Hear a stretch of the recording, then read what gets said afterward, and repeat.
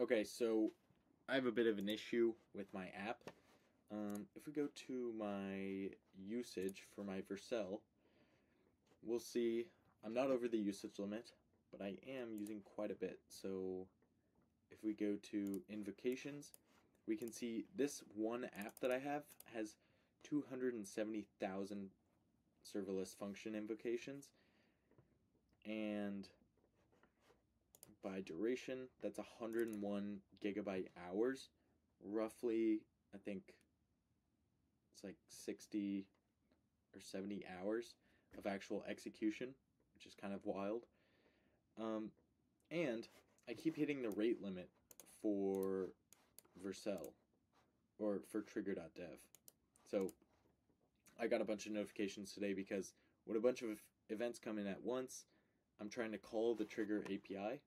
So I can show you that. So this is my endpoint, and webhooks, app, events. So whenever a function or an event comes in, we're triggering. Where's my function?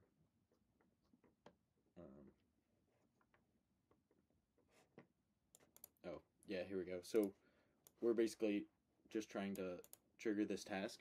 So I have some back off here, but I'm still hitting the rate limits. And so I realized I'm going to have to, like, I'm planning to have multiple millions of events happening every month with my new app. So I've got to figure out how to solve this. And I don't know if they're going to raise their rate limits for me. And there's a lot of stuff I could do in Vercel edge functions without invoking a Trigger.dev task, which might be a little bit faster or cheaper. I don't know. So I did some calculations on the cost.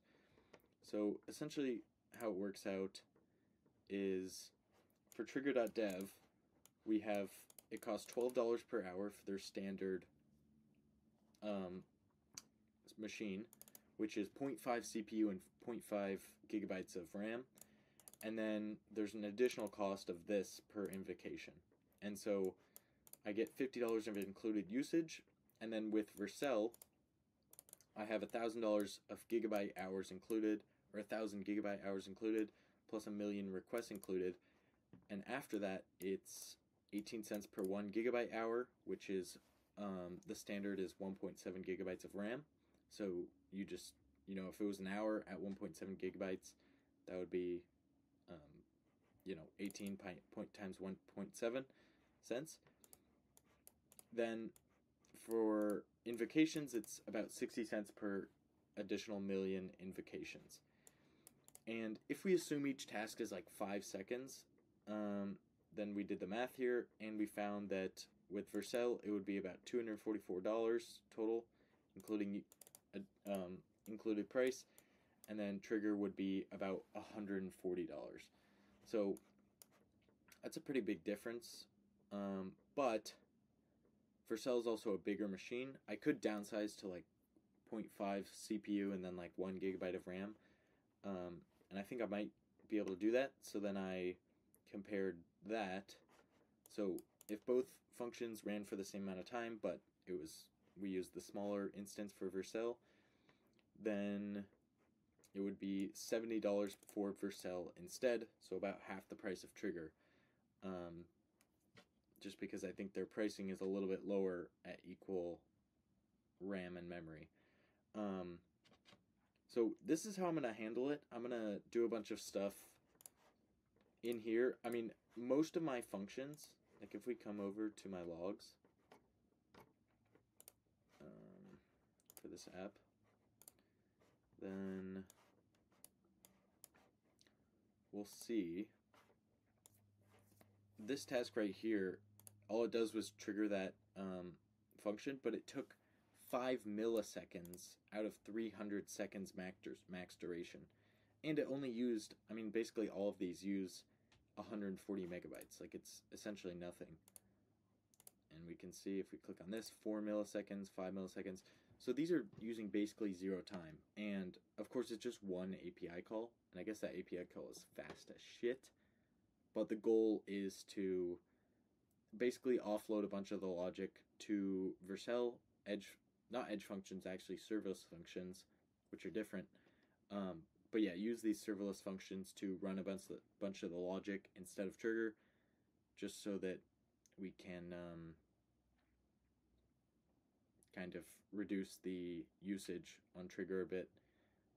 There's still a shit ton of stuff I need Trigger for, but just for like quick little, because we're not running like 10, 20, 100 API calls in this. I might run a few writes and reads to the database and a couple API calls maybe.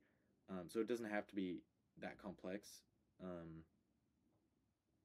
And the default max duration is 30 seconds, which is really not that much. And if my runs are under, if I add a bunch of logic and this starts taking 500 milliseconds instead of 5 milliseconds, like that's still going to be extremely cheap.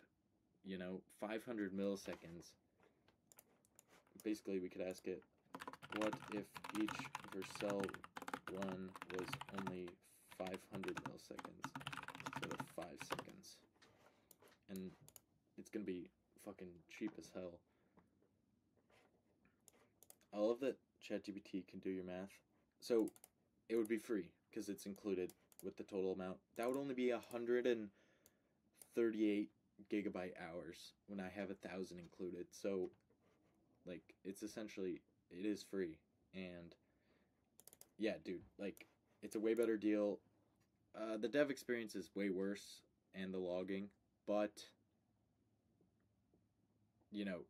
hitting rate limits is bad. And I got 100 errors today. I have a push notification whenever I get errors. I got 100 notifications today, which is fucked. So I need to fix that. And I think this is the way to do it. So that's the video.